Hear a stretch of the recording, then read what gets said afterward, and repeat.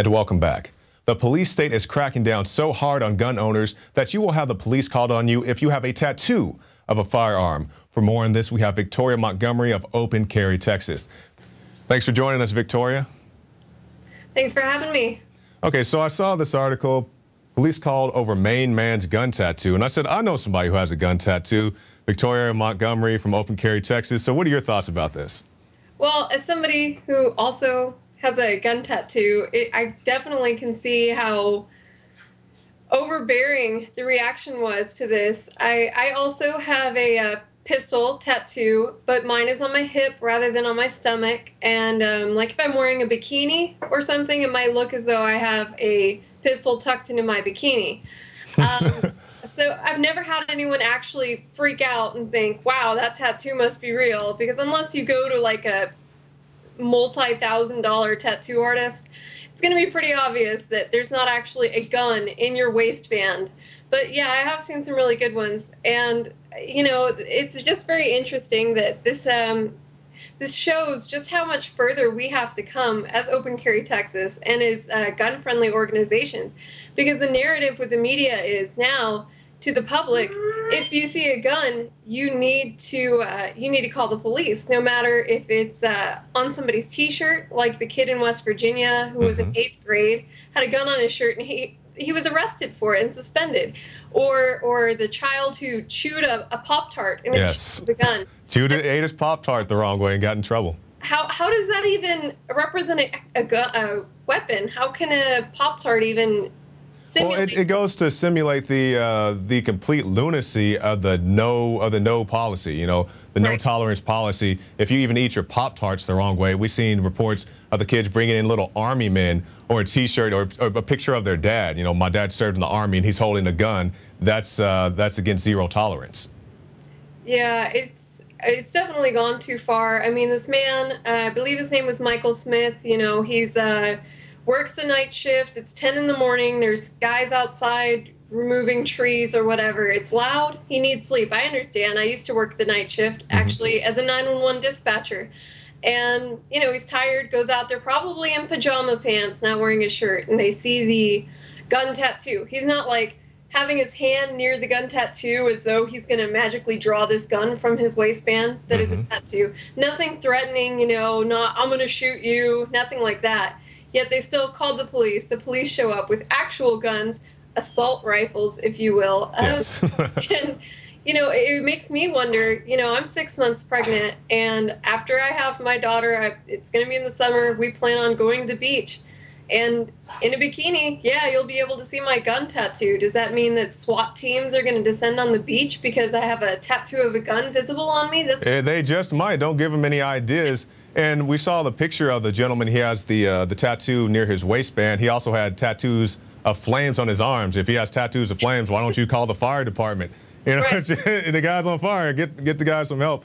But it's just a complete lunacy, like you're talking about, the kids with the Pop-Tarts or the kids bringing the army men to school, just any type of thing. We've seen reports of a gentleman who was on a bus talking about guns. You know, he'd gone to the gun show or whatever the week before. He's on the bus talking about his gun, and then they come and arrest this guy for talking about a gun in the United States of America.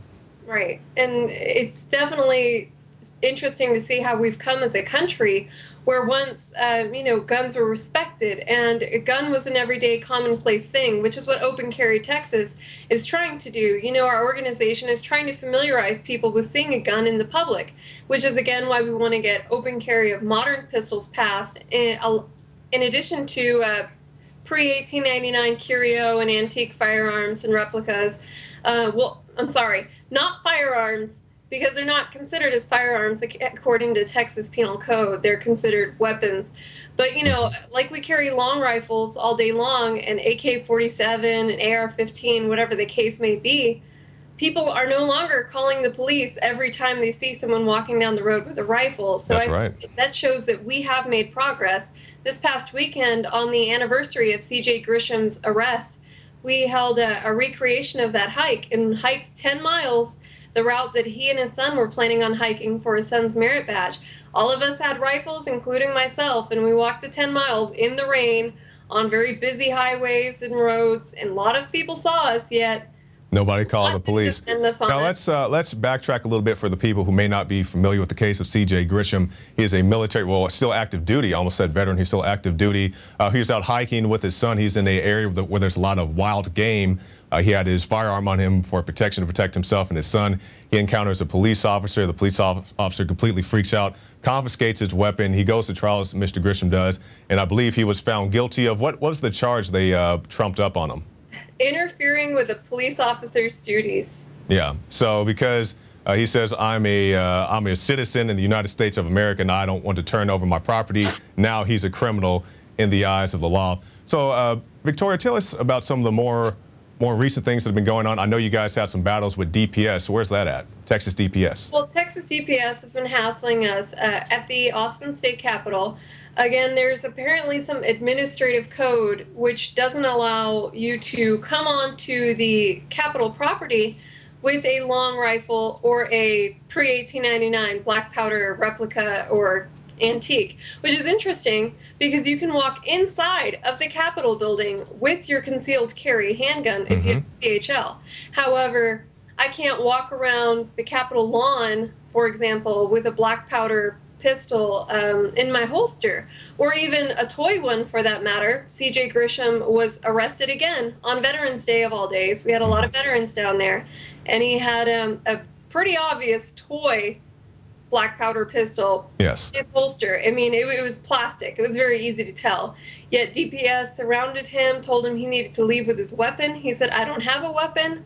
And so then they arrested him for public trespassing and resisting because he didn't like the way his arm was almost torn off by the officers. Yeah, and it's completely ridiculous because we even saw the situation. I believe the gentleman's name was Gary Webb, the gentleman in the wheelchair who was arrested. He was actually concealing his firearm, but then he shifted his weight in his wheelchair, and the officer saw his firearm and arrested a man in a wheelchair. And I personally, just me, myself, at the Capitol have seen 4 individuals arrested: Terry Holcomb, AJ, Justin, you know them, and also Mr. Webb. And these are just the people I've personally witnessed on some of the tracks I've made out there. So Victoria, in our time left, tell us what's next for Open Carry Texas and how we can keep up with your organization. Well, on March 30th, we are going to be having a walk in Garland in response to apparently someone was falsely arrested there. And we're also going to be doing a walk just to raise awareness in Harker Heights, Texas, outside of Killeen, with a pretty busy intersection. So we're going to get a lot of attention out there. On April 5th, I believe we're going to be having a rally in Alvin, Texas. And then on April 11th, we're going to be having a gun rally here in Temple, Texas for the opening of the Libertarian Party Convention. So definitely there's lots of walks going on. You can also check on opencarrytexas.org or our Facebook page, Open Carry Texas. Again, we have walks basically every week all over. We have many chapters all over the state. I mean, we have a big group down in the Rio Grande Valley. We have a big group in Dallas, Corpus Christi, all over the place. So there's definitely a lot of ways to get involved and show your support with the Second Amendment and open carry in general, if you so choose.